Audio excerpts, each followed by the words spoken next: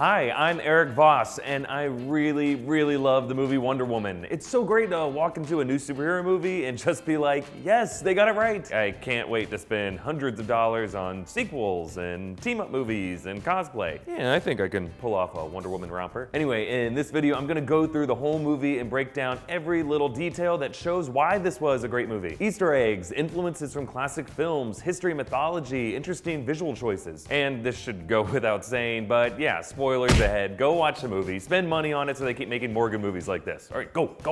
Okay, let's get started with the opening images of the movie. As the camera swoops in from a cloud-covered planet Earth to overhead shots of present-day Paris, we hear this interesting voiceover from Diana.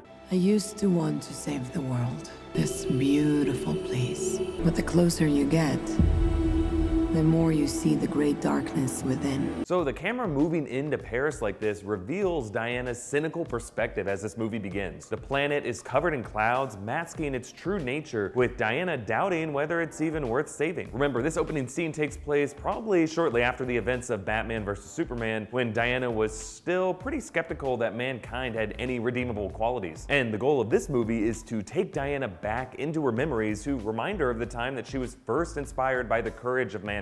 And once we get to the Louvre, there's a reference to that darkness simmering within mankind, the Dark Knight himself with this Wayne Enterprises truck. And right away, we get our first possible Easter egg here. Let's zoom in on that license plate, JL828VZM. Now, some people are saying that JL could be a reference to Justice League, with the numbers referring to Superman issue 82, which is the issue that Superman returns. So maybe this is a hint that in Justice League, those little pieces of dirt won't be the only things rising out of Superman's grave. Or we can look at the rest of the numbers and letters on the plate and just assume this is all random, but that's not what we do here. We're paranoid nut jobs. Okay, moving on. The story goes back in time to Diana's youth on Themyscira. Now, as you were watching these scenes, you might have wondered how exactly this all-female society works. Like, without men, how do they know anything about reproduction? Really, the Amazonians don't need men. Just like in the Wonder Woman comics, Diana is crafted from clay, and all the Amazonians age very slowly. The director, Patty Jenkins, clocked adult Diana at 800 years old in this movie. And that makes a super interesting coming-of-age story for Diana. Like, when we first meet her, she's a wise, strong Renaissance woman. She's already a superhero. But in this story, she's more of a fish out of water, with her naivete coming from leaving this pastoral utopia where women can do whatever they want to a different, dirtier, more patriarchal civilization. And for me, one of the more interesting parts of this movie was Hippolyta's bedtime story to young Diana, explaining the history of the Greek gods and the Amazonians. And I really love Patty Jenkins' choice to convey this in a visual style similar to Renaissance paintings. Greek mythology was actually a very common theme for Renaissance artists, so Jenkins used a visual reference from art history to make the Amazonians feel part of our world as well. In case you missed this, during this sequence, Hippolyta mentions how mankind at one point enslaved the Amazonians, leading to Zeus giving them their own hidden paradise. And this could be a reference to Hercules from the Wonder Woman comics. Hercules, also known as Heracles, isn't really a good guy in the comics. Like, Hippolyta beat him in a battle, but then she offered to feast him and his men as a token of goodwill, but then Hercules drugs her and steals her girdle and enslaves all the Amazonians. Nice going, Hercules. Okay, moving on to Diana as an adult, played wonderfully by the wondrous Gal Gadot. Isn't she a wonder? There's a cameo here by boxer Ann Wolfe. She plays Artemis. She's the badass warrior who takes a hit to the back and then tosses the other warrior. She's also the last warrior that Diana beats before taking on Antiope. Now, Diana's bracers here are so powerful because they're actually made from the broken pieces of the Aegis. That's the shield that's carried by Zeus and Athena in Greek mythology. So it's the power of the gods that allows her to blast away Antiope and all the others here. Then we meet Steve Trevor, played by Chris Pine, who's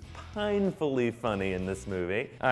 Sorry. He crashes his plane in the waters outside the island, and Diana rescuing him underwater and smiling down on him on the beach is a near shot-by-shot homage to the sequence in The Little Mermaid when Ariel saves Prince Eric from the shipwreck. Patty Jenkins actually listed The Little Mermaid and a few other films as influences for this movie, and I'll get to those when we come to them. And then when the German soldiers arrive, notice how the name on their ships is the SMS Schwaben. The Schwaben was actually a real-life World War I era ship, and fun fact, in 1905 it replaced a ship called the SMS Mars, which is is the Roman name for Ares, the main villain in this movie. Now, I loved this beach battle sequence. It was one of the most beautifully choreographed battles I've ever seen in a superhero movie. But besides the amazing leaps and swings, a big reason why this scene works so well is that we're emotionally engaged with it through the eyes of a character. Like, notice how Diana hardly participates in this fight. Instead, it's all shown from her perspective behind the rocks. She witnesses the strongest warrior she's ever known fall victim to bullets. According to Patty Jenkins, that was all by design. Really, every action sequence is from her point of view and for her story. She witnesses a battle on a beach that rocks her world and changes her understanding of what warfare is. Okay, moving on to Steve's interrogation using the lasso of truth, which gets a new name in this movie, the lasso of Hestia. In Greek mythology, Hestia is the goddess of the hearth, family, and domestic life, which is interesting because it's like this movie is implying that the honesty forced out by the lasso is kind of a foundation for a family structure. Also, a little history here, the creator of the original Wonder Woman comics, William Moulton Marston, also went on to invent the systolic blood pressure test, which was a key component in the polygraph. So I guess this guy's kind of obsessed with people telling the truth. Tell the truth. And then notice the interesting design of these thrones. These golden spirals reflect the shape of the lasso. Also, they're a contrast to the normal straight edge thrones that we normally see. Instead, the circular spiral reflects the never-ending immortality of the Amazonians. And then Steve's confession takes us back to his mission on the Ottoman base. Now, this movie takes place during World War I, which of course is different from Wonder Woman's origin in the comics, which is during World War II. Now, some people are saying that's because we already saw a period piece superhero origin story in World War II with Captain America: The First Avengers. But Patty Jenkins actually said that World War I was the first time civilization as we know it was finding its roots, but not something that we really know the history of. Jenkins called it a mechanized war where you don't see who you are killing. And those concepts of military industrialism and death on a mass scale are big parts of this movie. We also meet the main villain, General Erich Ludendorff, who was actually a real-life German historical figure. But his character in this movie seems more based on the Duke of Deception from the Wonder Woman comics. He was an agent of Ares who tricks Wonder Woman into thinking that he's Ares. Also, he inhales these gas capsules to give him superhuman strength. And I could see DC Cinematic using this specific tech as a point of origin for other DC characters, maybe Bane if they ever decide to reboot him as a character. We also meet Dr. Maru, Dr. Poison, who seems pretty closely adapted to the version in the early Wonder Woman comics. They even hinted at the character's eye mask with these goggles that she wears on the top of her head. I also appreciate the design choice with the World War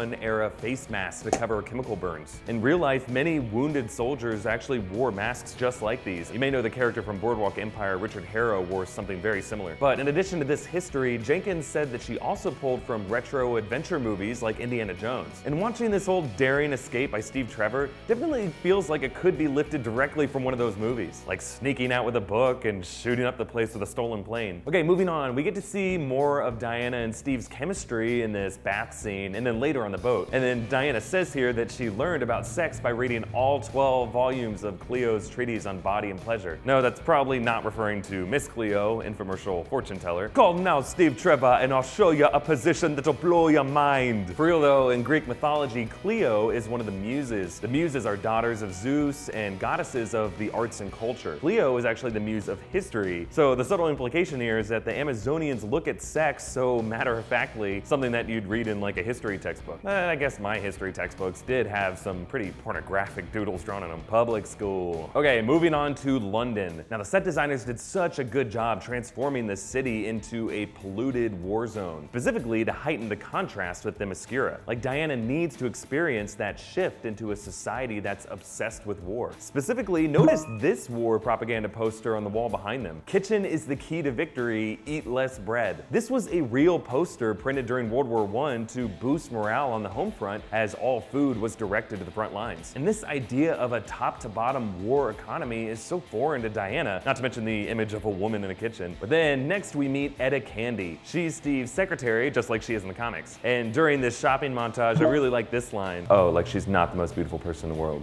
Now this has to be a reference to Superman, the idea that glasses could make him completely unrecognizable. But speaking of Superman, according to Patty Jenkins, that movie was also a major influence. Specifically, this fight scene in the alley is a recreation of the scene in Superman when he extends his arm in front of Lois to block the bullet and catch it. Actually, Chris Pine said that him shaking his hands in pain here is another reference to Indiana Jones in those fight scenes. Also, a lot of people are comparing Diana's flex pose here to another iconic propaganda propaganda poster, Rosie the Riveter. Like Wonder Woman, Rosie went on to become an icon of female empowerment. Okay, fast forwarding past all these scenes at British intelligence, I just quickly gotta give some love to Chris Pine's comedic delivery here. His timing and facial expressions as he wraps the lasso of truth around his wrist perfectly grounds all the magic and the mythology that Diana brings into the movie. I am taking you to the front.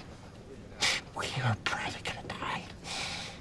This is a terrible idea. Next, we meet Steve's motley crew of fighters, including Samir. Now, this isn't explicitly said in the movie, but Samir is part of the Blackhawks, which was an old DC comic that also came out during World War II. It's about a group of pilots and commandos of mixed nationalities. Now, when the team departs in the King's Cross train station in London, there's a quick moment when Diana tries ice cream for the first time and loves it and tells the guy that he should be proud. Now, this exact exchange is in the New 52 comics, as well as in the animated movie. You should be very proud of this achievement. And speaking of the comics, I already mentioned the original William Moulton Marston version, but the modern depiction of Wonder Woman was created by George Perez in 1987 reboot. If you look closely at the credits, you'll see that Perez actually received a prominent thank you. Okay, moving on to the war front. The team is smuggled in by Chief, who's a Native American. So between Chief and Samir and Charlie, the idea here was to expose Diana to a diverse group of men to show that this wasn't just a war fought among Americans and Europeans, but a truly world war. And the filmmakers also made the smart choice to not shy away from the psychological horrors of that war. World War I was considered one of the first wars that people began to realize that soldiers were taking war home with them. So it's important for Diana to see that Charlie is suffering from PTSD in the form of night terrors and anxiety. Notice how the camera also lingers on a returning soldier who's clearly suffering from shell shock. All of these little moments are designed to build Diana up to a boiling point on the front lines in the trenches when she's tired of being told that she can't do anything about this. And real quick aside here, apparently there's a cameo in these trenches by Batman vs Superman and Justice League director Zack Snyder. He's somewhere in the background dressed up as a soldier, but I haven't been able to spot him. Anyway, moving on to the big moment, Diana climbing out of the trenches and out into no man's land. This is such a powerful, chill-inducing image. Like the idea of reimagining a past war with a super heroic figure who just says, screw this, I'm gonna do something. This is a big part of why movies like Inglourious Bastards and the first Captain America work so well. And Wonder Woman really pulls it off here. And like the beach battle earlier, the viewer is emotionally invested in this battle because it stays with Diana's point of view as a character. Patty Jenkins had this to say about it. And then she comes to man's world and she sees a war that everybody says is impenetrable and nothing can be done about it. And she says,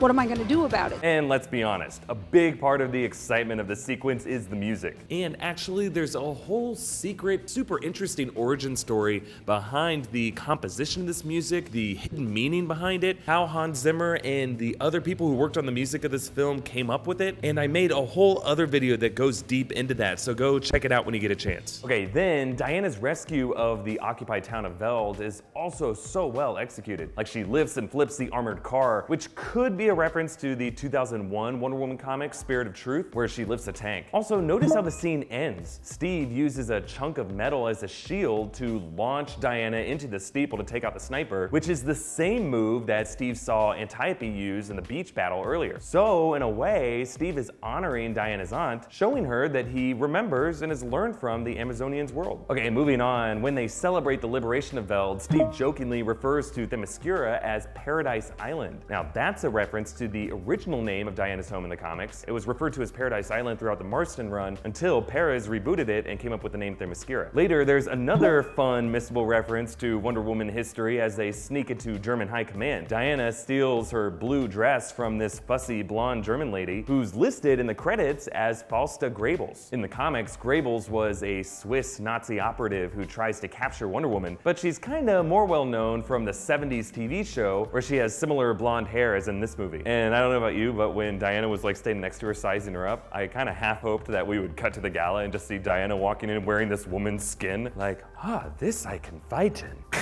Oh.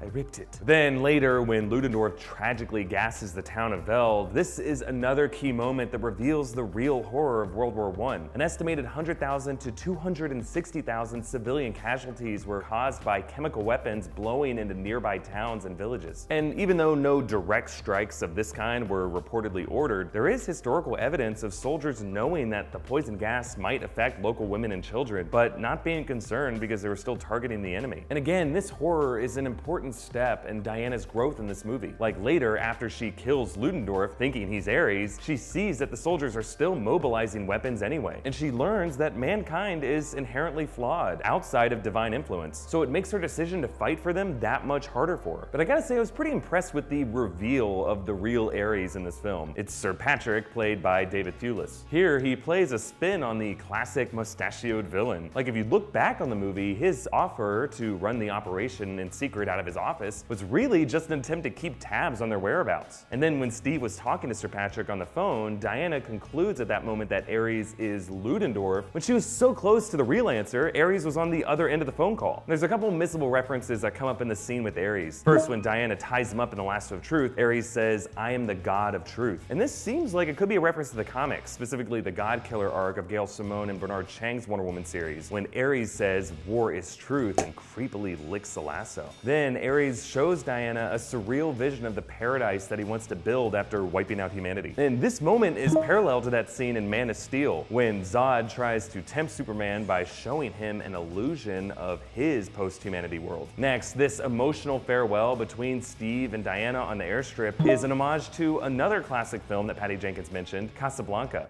He's looking at you, kid. But just like how that alley scene was a reversal of the Superman scene, this is also a reversal. In this version, the guy leaves on the plane. Now, Steve's sacrifice, flying on the plane carrying the gas canisters and detonated it out of harm's way, seems like it could be a nod to the end of The Dark Knight Rises, which makes me think that maybe Steve could have ejected at the last second and parachuted down somewhere. Like, I think we need to get Lucius Fox in here to check that plane's autopilot. Oh, it's World War I and airplanes don't have autopilot or ejection seats? Oh, he did. Moving on, the Armistice Day celebration in London includes a few little Easter eggs. Next to Steve's photograph on the memorial, there are photos of real-life British war poets Siegfried Sassoon and Wilfred Owen. Their poetry actually brought to light the psychological toll on soldiers returning from war. I should say that Sassoon didn't die in that war, though. He died in the 60s, so it's a little weird that his photo is up on this memorial. And that brings us to the closing images. Back in the present day, Diana writes back to Bruce, thanking him for bringing Steve back to her. And this trip down memory lane was what Diana needed to enlist her into this next world war, the war for this world, which we'll see in Justice League. In fact, in the final seconds of this movie, if you listen closely, you can hear a boom in the distance, followed by sirens, leading Diana to suit up and dive into battle. This could be the arrival of Darkseid and his parademon army, and it's possible that Justice League will open on Diana in the middle of this battle. And this brings me to a lingering question for you guys. Did Wonder Woman live up to your expectations?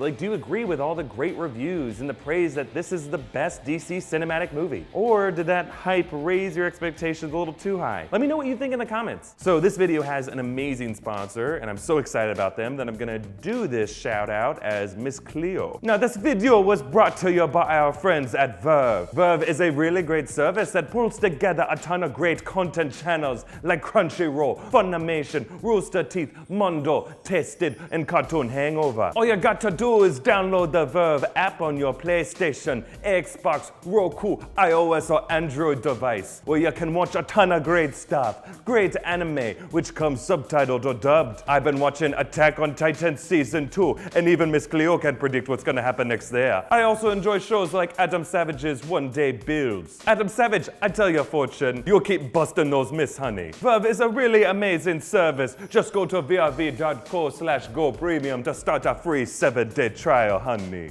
And I want to keep this conversation about Wonder Woman going. Like, I have a ton of thoughts about it, and I want to make more videos about it, but it'll help us to do that if you comment, like this video, share it, subscribe to New Rockstars. You can more directly help us make more videos like this and have a say in what those videos are by contributing on Patreon. Thanks so much to all of our current donors, especially my man, Chris Kell. Tweet your thoughts about Wonder Woman to me at Erik Voss, or follow New Rockstars on Twitter at New Rockstars for updates on our videos. Okay, thanks for watching. Bye.